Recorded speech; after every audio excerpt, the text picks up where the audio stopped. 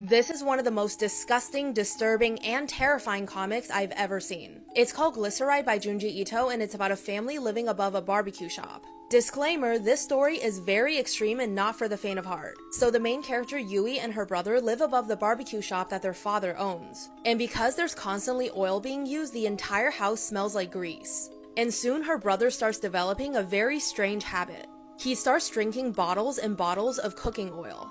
And eventually he ends up growing these oil-filled blisters all over his body. But here's where it gets really disturbing. One day he runs out of oil to drink and orders Yui to go get more. And when she refuses, her brother pins her down and squeezes his face. And everything, I mean everything in there, falls onto her.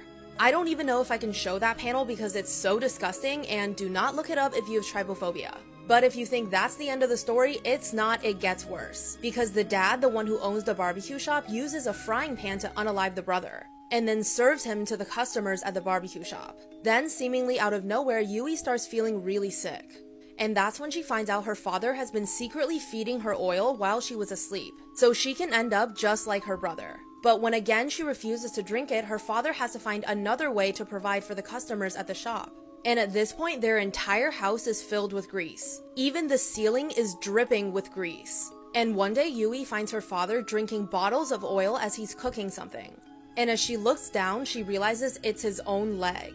And instead of, it's just oil coming out. This is why you should never keep secrets. This story is called Slug Girl by Junji Ito, and it's absolutely terrifying. So the main character Yuko is usually really outgoing, but one day out of nowhere she just stops talking. And when she did talk, the words were mumbled and hard to understand. Eventually, it got so bad that she stopped going to school. At this point, her friend came to visit her only to find Yuko lying in her bed with a face mask on. And she wouldn't let anyone go near her, not even her parents. So her friend went home, but she knew that something was terribly wrong with Yuko. And soon she came back to visit again, and that's when she found out the truth, which was so much worse than she thought. Yuko's tongue had turned into a giant slug moving around in her mouth. And since she could no longer eat, Yuko became weaker and weaker. But then Yuko's father came up with an idea. He remembered they used to have a lot of slugs in their backyard, and the slugs were always afraid of salt. So Yuko's parents bought huge bags of salt and filled their bathtub with it. Then they put Yuko in the bathtub and told her to open her mouth, not knowing that this would have horrifying consequences, because Yuko didn't come up for a long time. And when her father reached into the bathtub of salt to get her out, only her head came out. As they tried to search for where the rest of her went, they realized her body was still on her, but it had shrunk.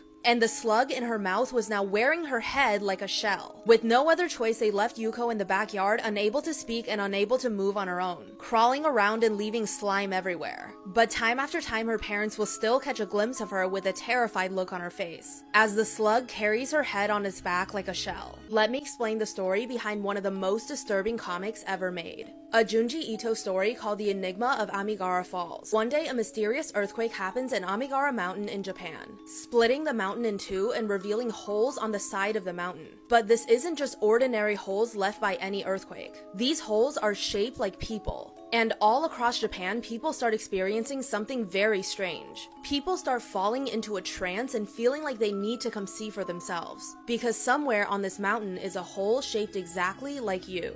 Almost as if it was made specifically for you. And once you find it, there's nothing that can stop you from trying to go into that hole. As if there's something hypnotic, something pulling people towards these holes, making them search all over the mountain to try to find that one hole that's shaped perfectly for them. So people start disappearing by the masses, because they can't stop themselves from going into these human-shaped holes on the mountain. And the holes are also too specifically shaped for any rescue team to follow them, so they just vanish. But of course, that's not all. A while later, a group of climbers find the other side of the holes, but they're not human-shaped anymore. They're these twisted spiral lines that are bent and grotesque. And as the climbers look inside, they see something coming towards them. A strange creature is trying to squeeze through. It's bent and stretched, and it's coming closer and closer. But it seems to have glowing white eyes and human teeth.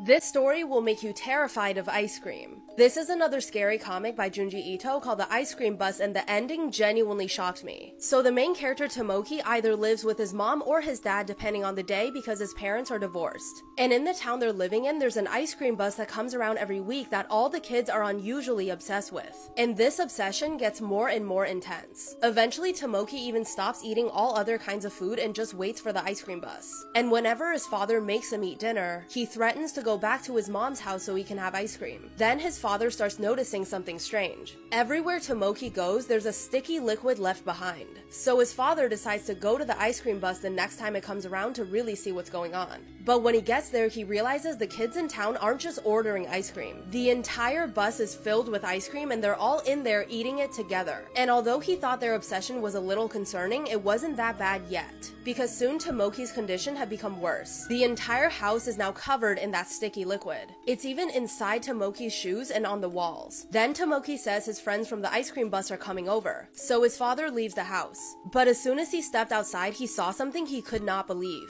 He saw two other girls who were also at the ice cream bus the day before, but now they're licking themselves. It wasn't until Tomoki's father came back home that he realized how bad the situation was, because he asked Tomoki if his friends were here yet, only to see the same sticky liquid oozing out from underneath the door. Then he saw all of Tomoki's friends had melted and turned into ice cream, and Tomoki was eating the ice cream.